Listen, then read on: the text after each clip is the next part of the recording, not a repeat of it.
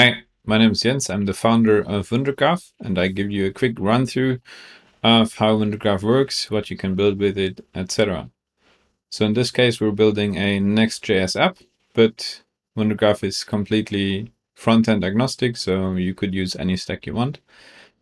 You can see here we have authentication implemented, so we use GitHub and Google, so we support OpenID Connect. Then here we have a form with input validation, so you can write hello demo, and you can see that works fine. I can submit this, and here we have a real-time subscription, so we get real-time updates. I can choose the number of messages I want to get, so in this case it's 3 messages.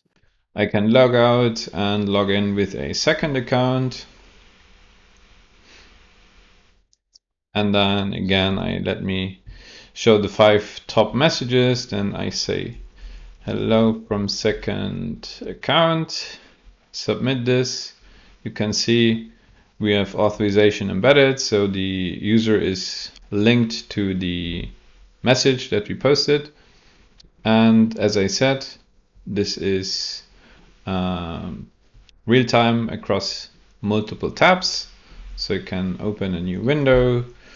We go to localhost 3000 to our forms application. We are still authenticated. This is cookie-based auth. We send a message here. Hello from second tab.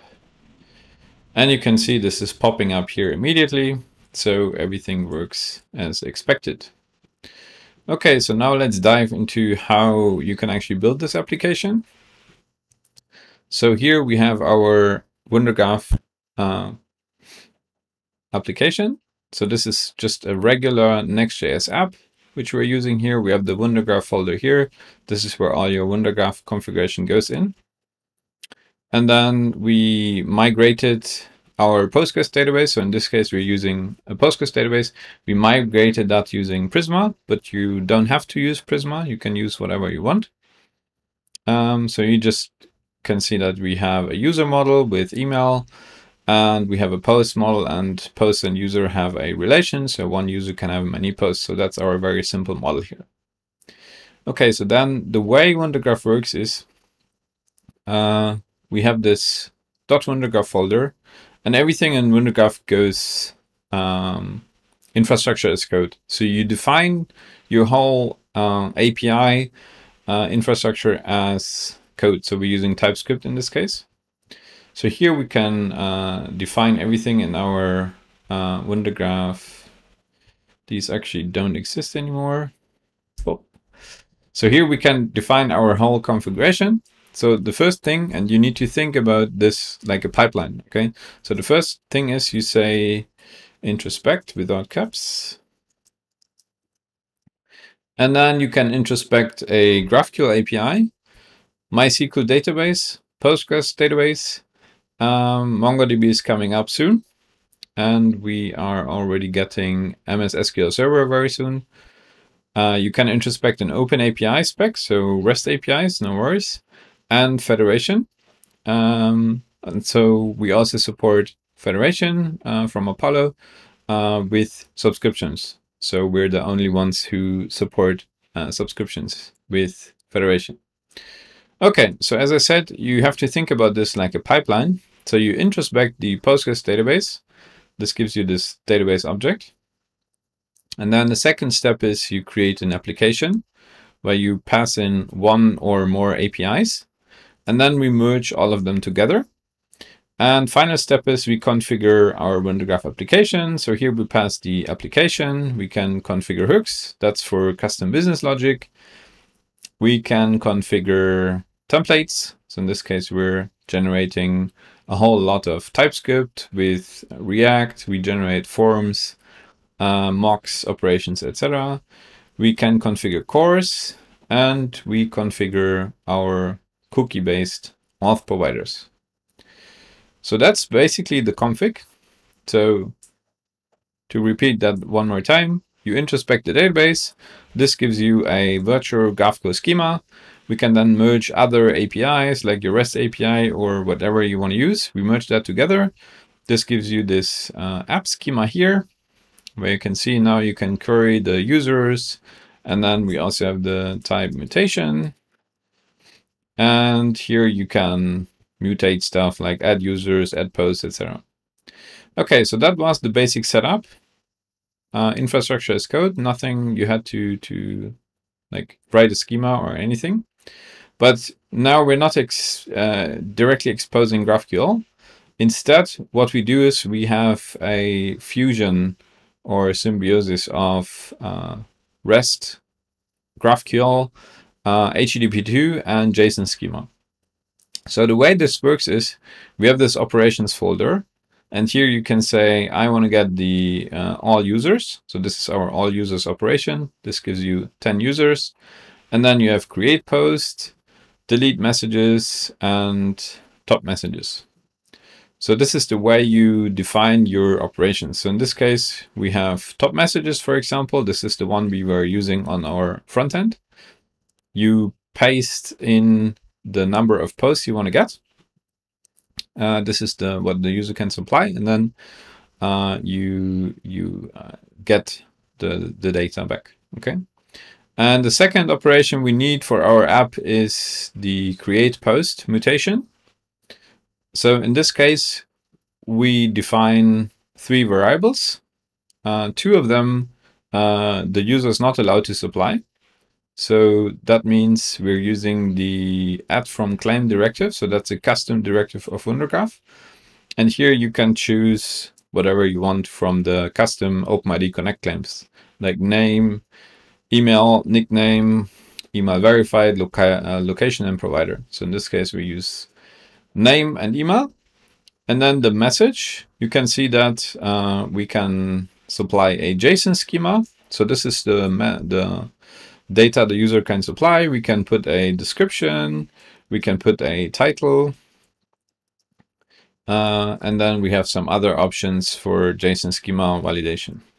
So let's make a small change. So for example, we remove the bank, so we don't allow banks in this case. I save this, and you can see that the change is picked up by our configuration tool. If we now go to our front end, give me the 5 top posts, and I write something, hey, and add a bang, you can see that we now have a regex error because we're not matching the pattern. Obviously, you could change the UI to a bit. And one question I hear a lot from users is this client-side validation or a server-side validation? And the answer is both. So we validate both on the client and on the server. And this is done using JSON schema validation. So the way this works is if you look at the mutation again, so we have create post here. And then you go to the forms TSX. So that's our user interface actually. If you look at the lines of code of our application that we're actually writing, it's not much, like 20 lines of code. Here we have the create post form and the top messages live form. So that's the 2 forms that are generated from our operations. You're not forced to use the forms. You can also use just a TypeScript client or a TypeScript client with React hooks, or a TypeScript client with React hooks and forms, generated forms component. So it really depends on your use case and the level of customization you want to have. So if you look at this create post form, you see it's in the generated folder, and it has a link to the JSON schema file that contains the create post input form. So that's the way we do form validation. And yeah, that's a very simple component. There's a library that lets you build forms with JSON schemas, and that's what we're using here. So if we look at this input, let's search for create post. You see the input for create post is of type object. It has the properties message, and this is of type string. It has this input pattern. You see the exclamation mark or bang is gone. and no additional properties are allowed, and message is required. So that's the JSON schema that we use for both client and server-side validation. All right, so we have everything in place. So this is again our application here. The code we wrote. So we iterate the auth providers and add a bunch of buttons to log in. If you use the use WunderGraph hook, you get the user object, which is the one at the top here with all the user information.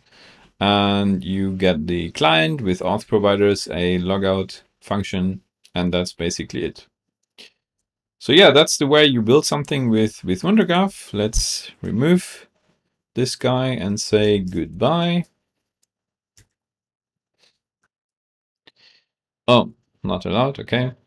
Goodbye. Message is here. Thank you for watching. And if you want to try this out yourself, go to wundergraph.com. There's at the very top, there's a button, try it locally. So you can run this on your local environment.